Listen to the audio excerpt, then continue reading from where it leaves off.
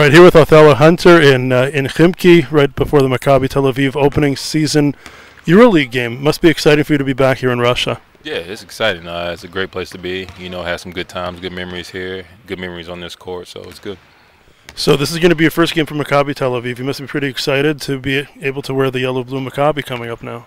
Yeah, definitely. You know, I feel like we got a good group of guys. You know, we're coming together as a team, and this is going to show just one step for us. So it's going to be a new challenge, and we're just ready.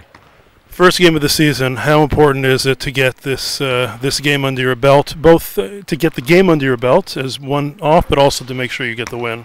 I mean, I think it's going to be huge. You know, at the end of the day, I feel like if we do the things we need to do, come together as a team, play good defense, you know, execute, we can win. But at the same time, I feel like we're just taking this one step at a time.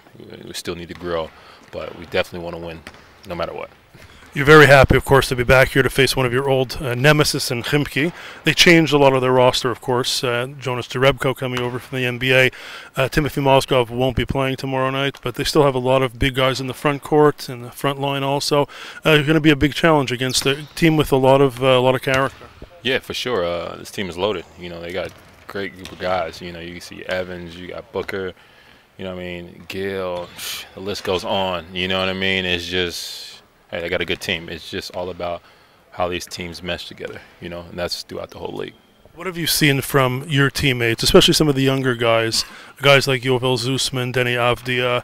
How have they been, you know, within the team structure from your point of view? I think they're doing great. You know, we always have our ups and downs, everybody, but I think the upside for them is amazing. I think they're definitely learning every day. They're working hard, you know, doing whatever it takes to win, and I feel that mentality from them. I can see it.